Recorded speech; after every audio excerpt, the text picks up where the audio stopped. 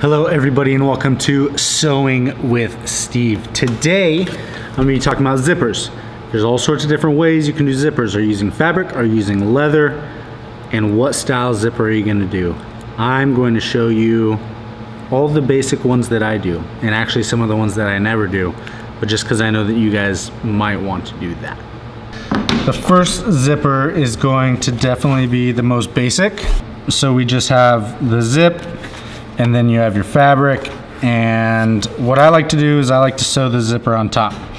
So when the zipper's on top, this means this is what will not be shown, and this piece, what's on top here, will be the exterior of your piece. So it's right side to right side. You're looking at wrong side and right side.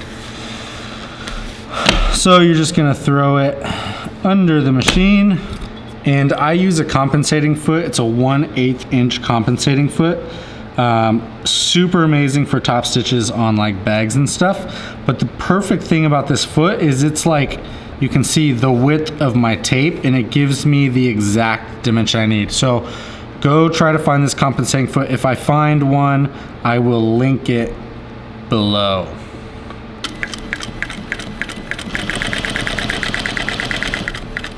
So at first, you just sew it on. I didn't back tack on the top because I was holding my phone. And then what you're gonna do is just flip it over. Now this is an unfinished seam on the bottom. So you're gonna have this raw stuff like pulling out. So keep that in mind. You can bind this. Like that stitch can be done with binding, so this is covered and not raw. But if you don't mind the raw, then do it this way. Flip it over, you pull it as much as you can. The compensating foot literally fits the exact distance between the edge of the fabric and the zipper. So that's like your guide all the way down.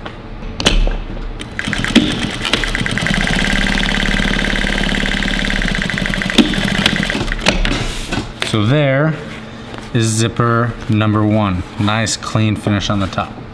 The second style of zipper I want to do is gonna be when you are using lining in your bag. So say this is the exterior and this is the lining. You can see that this side, maybe you can see, maybe you can't, that this side's shiny and this side is the actual side that's going to be shown on the interior of the bag. So this is the right side and this is canvas. It doesn't matter what the right side is. So we're gonna call that our right side. So we're going to layer these two pieces over our zipper. Now, a super easy way to do this, so you know you're getting a really good stitch, is just to do one at a time. Now this is terrible for production, but it's wonderful when you're doing like a one-off product. So I'll run this stitch.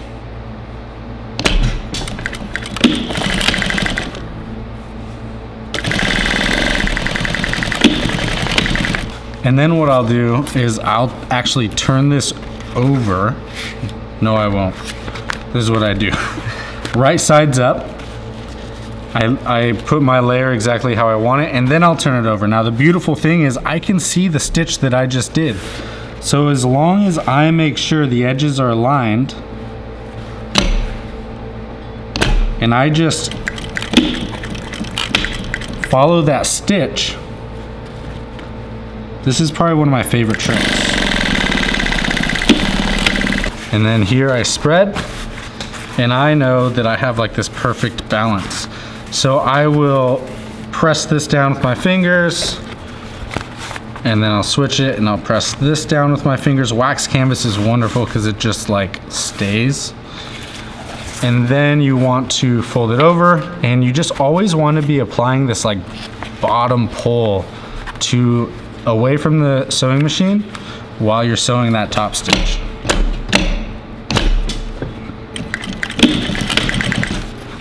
So I'll get it set and kind of have both of my fingers, like all my fingers sandwiched and pulling.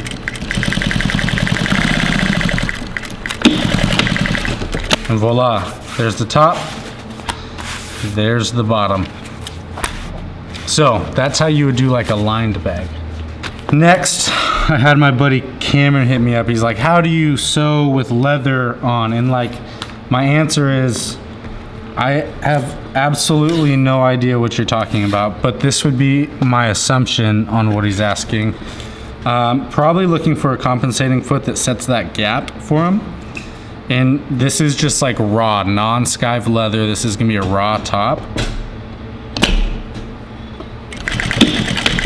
All I'm gonna do is line this up. I'm gonna line this up and I'm just gonna use that foot piece as my guide. Like that's gonna sit, that compensating edge is gonna sit in the groove. And then I'm gonna get this perfect 1/8 inch stitch.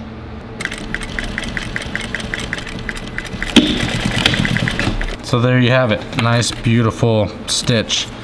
Nice on the bottom, it's not going anywhere. The next is going to be leather with a skived edge. Now I have a skiving machine, so I'm like super lucky, but I realize that you guys probably don't have a skiving machine. If you do, that's great. If not, like you have to do this by hand. It's the worst.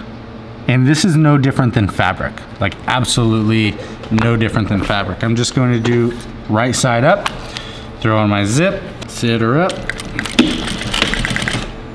and then just keep that edge aligned.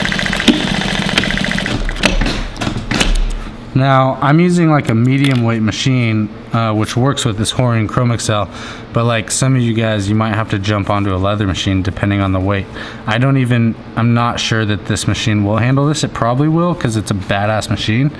But then you just turn it over, just like you would anything else, and then stitch it down.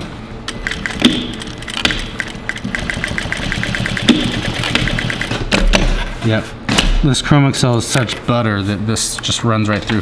So now you see you have this beautiful top stitch, and then you have your interior. You don't have to worry about the leather fraying because leather doesn't do that. You could probably line it up better than I did, but you know, who cares? Like that looks fantastic, and anybody is gonna be pumped about this. So there you have it.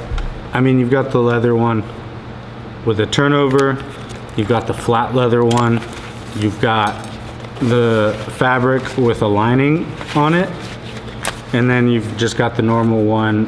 This one's not bound, but you could also bind it. I found this great source for binding attachments out of China, KW King, I think. I'll link it below, like check the links, but KW King's super cheap. So what I did is I went and I bought like 15 of these things for like 100 bucks. And then paid for shipping, right? It's like worth getting 15. So I just got all these attachments and I only use like 4 of them, but still, like, what a great investment. Anyways, just an idea.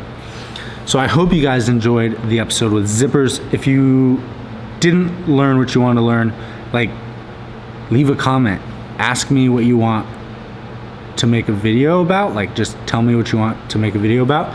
And if I know it, like, I want to make a video because I just want to share all the knowledge that I have sewing with these types of materials and making bags. Like, that's just what I do for a living, and like if I can help you guys do it better, like that's awesome and so fulfilling to me.